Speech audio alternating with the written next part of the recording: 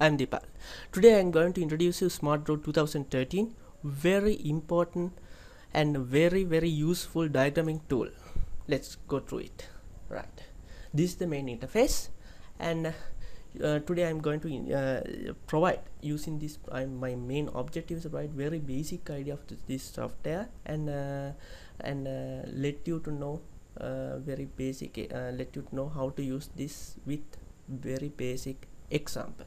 Okay, let's say this have many templates. You see, cause and effect, charts, decision trees, engineering, flow plans, flow charts, mind maps. Not only that, even for software networking, software design, timeline, strategy and planning. Wow, lot of things. Actually very amazing software for anyone, very easy to use. Okay, I will prove you how to use it very easily. Let's take today a very simple example. Popular. Under popular you can see most of the people generally use items available here. You can see in here today I'm going to take an example as visual process management. Right. Okay, in here let's take yeah, for easily I take flowchart. Okay, this is the our template. Actually this is your working area. Okay, and this is the main toolbar. In here design, insert, page, table, chart, picture, presentation, review, even help.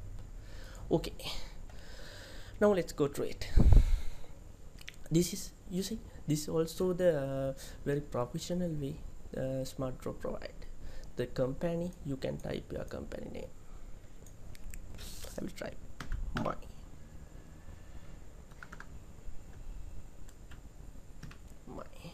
and executed by your name, managed by department likewise. Okay, this is the start process, and this one you can move on when you take your cursor on top of that particular object. It will highlight it as you see, put here. If you put my cursor on top of that, it will yellow color highlighted.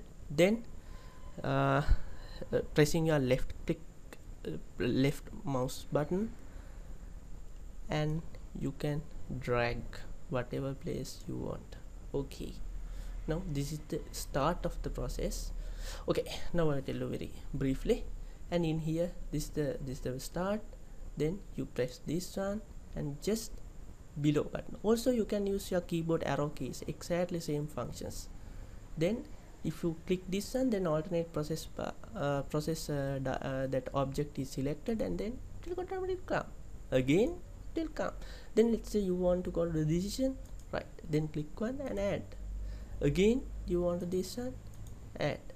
Then you want to end the process. Okay, finish. Okay, now let's see how to add a line in between from decision tree to end. Let's see. Okay, let's do like this. Go to line and select shape connector, and then put it in here. Okay, then you go near to it, it highlighted, then you connect here, and then drag, and when you come to here where you want to put it, just it, that's it. Okay, now you want to move it. No, it's too much closer. Then you let finish. That's true. Then this is start. Adding text also very simple, because it uses exactly same format, text format. Whatever text format using in here, all exactly same as automatically. You do not need to configure it manually. All the things automatically. Let's say process one. So CE process one. Likewise to decision one. Let's say decision one, and this is end. Okay. Okay, now let's say if you want to write down in here something on top of this arrow, how to write that one? Just select and double click. That's it. My text. That's enough. Okay. Right, I made mistake. Okay, now you already finished drawing. Now let's say you want to change the format or color or something and other things. Okay, let's say you want to change the Likewise you can change the location also even. Okay, let's say you want to change the color or something.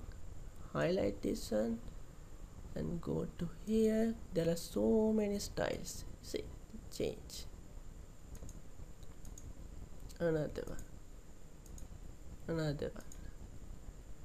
Likewise, let's say this one. And there are so many effects also. Reflection. See, oh, it's not good. It's also not very well.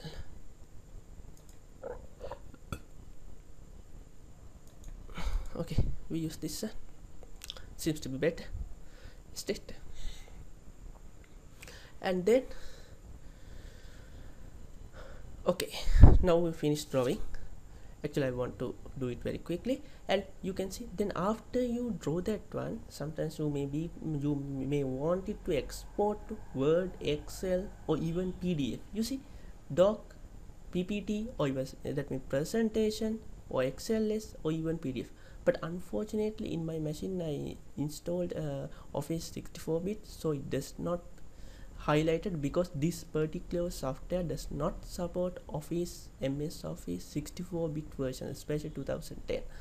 That is why it is not highlighted. But if you use the 2-bit Office, it will highlight it and it can be used. But unfortunately I cannot show you that one. I'm so sorry about that one. Now let's see how to use PDF one. It's very simple.